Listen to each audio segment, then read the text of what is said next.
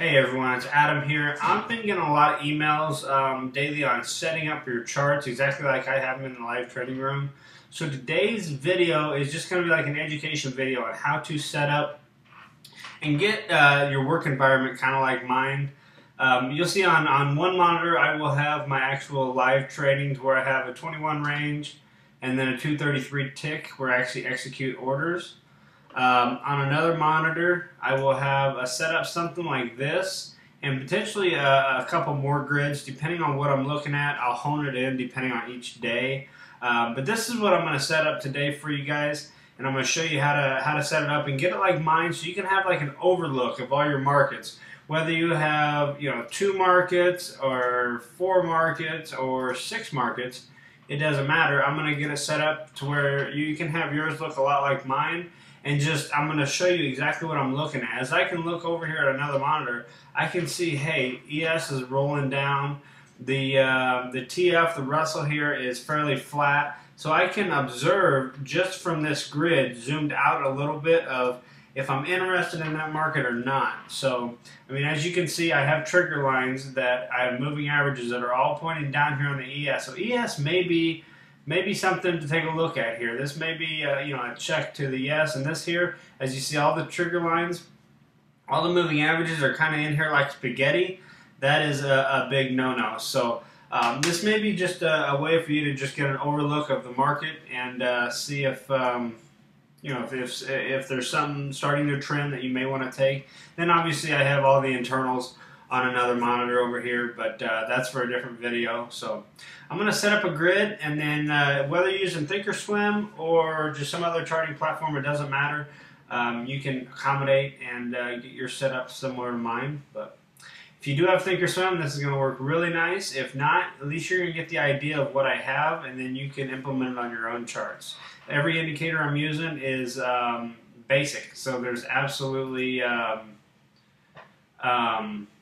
there's no hidden code or none of that. This is all stuff that you can get on any free charting platform. So start out here, we're going to have 4 grids just for today's purposes. I'm going to get rid of the sidebar. If you got ThinkorSwim, guys, just get rid of these sidebars by clicking on this little wrench up here, getting rid of sidebars, and we're good to go. Now, what I'm going to do is I'm going to create one, and then I'm just going to copy it for the other 3. That's what's nice about ThinkorSwim. You can go ES over here. Say we'll go Russell up here, gold down here, and let's put our crude down there. Let's put gold down here.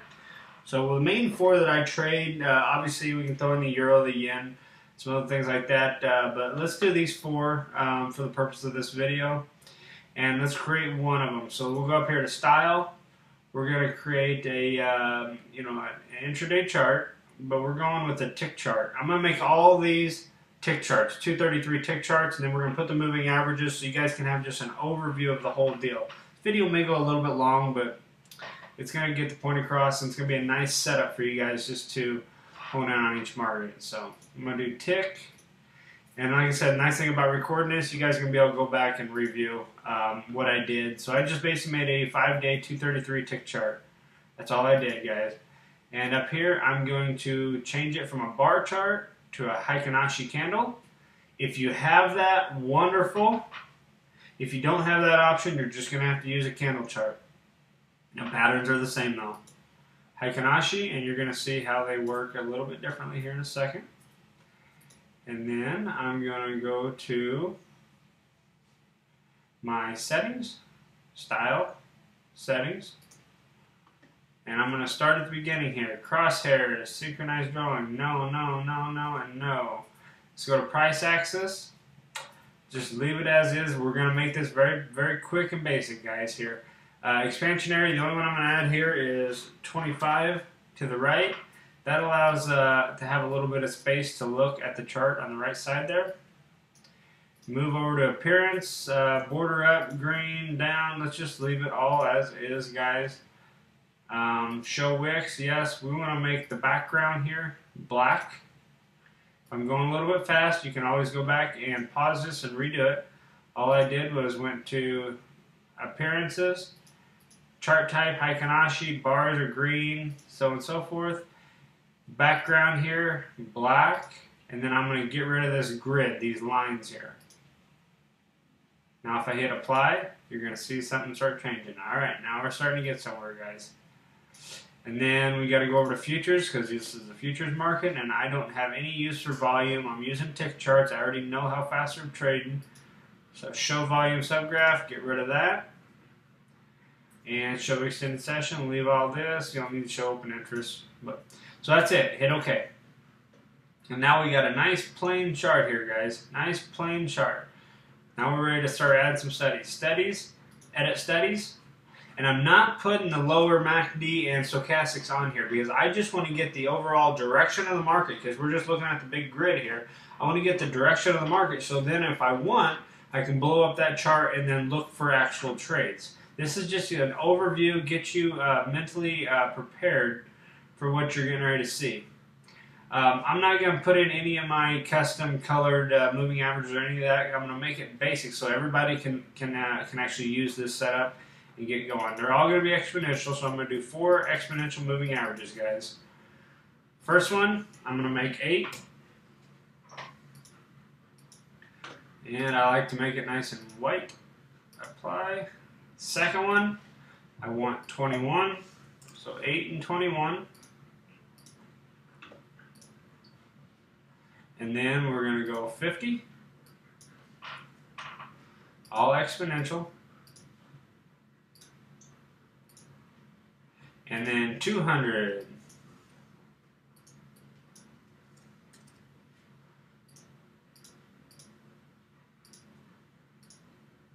Alright, guys. Not too bad, right? Everybody can see that?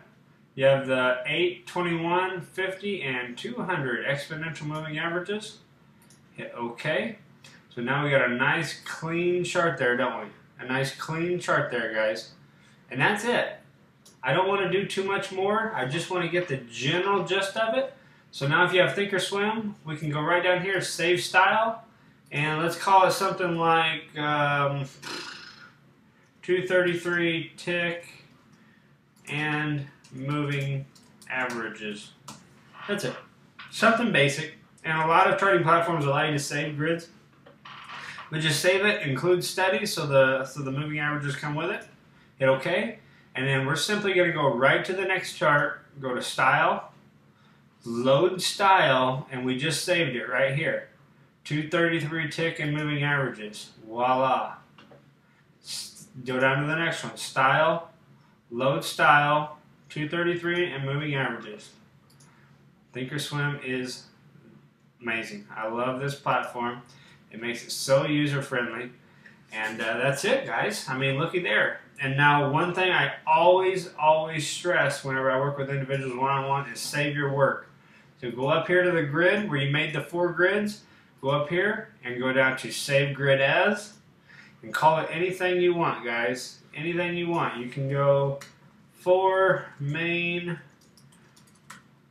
markets, 233 tick. Whatever you would like, guys. Absolutely anything. Save it. That way, whenever you go up here to scroll around, like I have 4 main markets, it'll load up here. This is if you've got ThinkorSwim. Other platforms offer saving opportunities too. You notice the lines are just a different color. That's the only difference. And so yeah, go ahead and definitely save your work. That way you don't lose any of this, guys. Very important to save your work. Don't lose any of this on a kind of a mind, little bit of a mind clutter there. So that's it. Let me go back here. I'll show you. So we got 4 main markets, 233 tick. This is what we just created. And looky there, we got some great things going on. So now what you can do is have this on one of your monitors and simply say, oh, look at the ES. Everything's pointing down. This is trending pretty good at the time. The Russell, I can see a nice high-low pullback right to the 233. Got a little cluster, just wait for it to bounce up a little bit, and we'll take a pullback to the upside. This is just me perusing the market.